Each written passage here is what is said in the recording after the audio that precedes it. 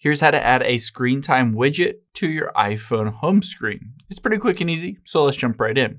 Now, the first thing we're gonna do is hop into your settings here on your phone, and we'll scroll down until we find screen time and tap on that.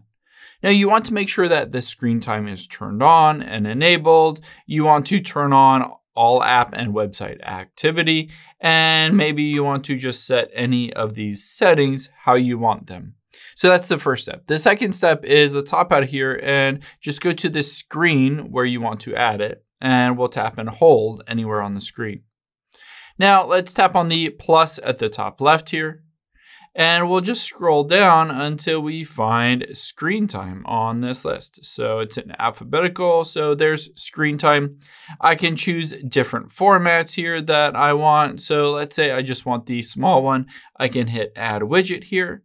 Of course, I can move it all around and I can tap on it and I can customize which family member. If I have an Apple family plan, I can always tap on it and choose a different family member. If you first say want it for your child or your daughter or anything like that, you can always add their daily activity screen time on here as well.